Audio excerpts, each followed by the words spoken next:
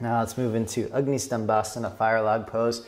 Here's where you could use blankets underneath your pelvis, or if you don't have blankets, you can roll over your mat and sit up onto your yoga mat. So once you're sitting up on something, let's take the left leg over the right. If you cannot do this with your feet, one foot hanging off the one side and the other foot like this, or if you start doing something like this, where you just kind of sit in this position here, this is not Agni Stambhasana at all. This is like kind of just a little crisscross leg position with, instead of crisscrossing your legs, you have one leg on top. So Agni Stambhasana is going to teach us about our hip mobility, or lack thereof, by creating an actual stack of knee over ankle and ankle over knee. And if you move your hips up and you drag your top hip back, that's really going to show you where you're at. And what you could do is you could place a block on any height underneath your knee, and you're trying to literally stack ankle over knee, so you can be like this, okay? So this is a really good start. I typically start like this because ankle is over knee, foot you see is hanging off and I can flex it. This knee is over ankle, and what I would do here is actually probably raise my hips up a little bit higher than they are to give me more potential to bow forward. So here's what I would suggest you do. Hips go up and back. You do the best you can with blocks or whatever.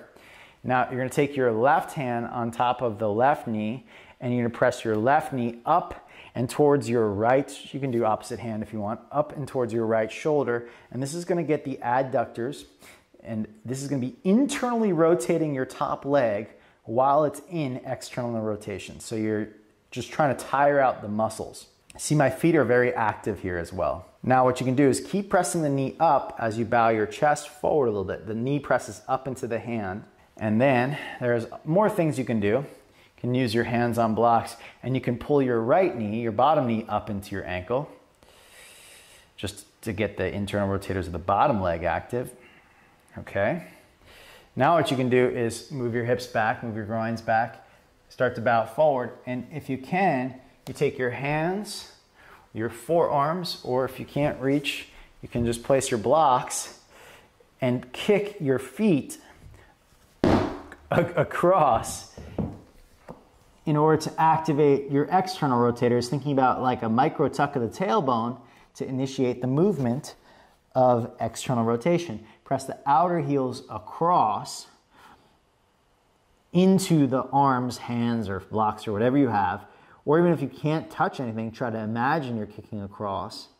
Okay, slide your pubic bone back, your hips back, and come on up. So after a little while of working into that, I start to get more access to this posture, and you can see that as well. Now, there are other things you can do, like trying to, if you take your hands to your knees and then you try to press your knees out into your hands to get your abductors to work. Some of you are going to find great success with that. So your knees out in your hands instead of your heels across. So knees press out. Some of you will find more access there. Okay? So there are all sorts of actions we can do. I'm just giving you a few of them today.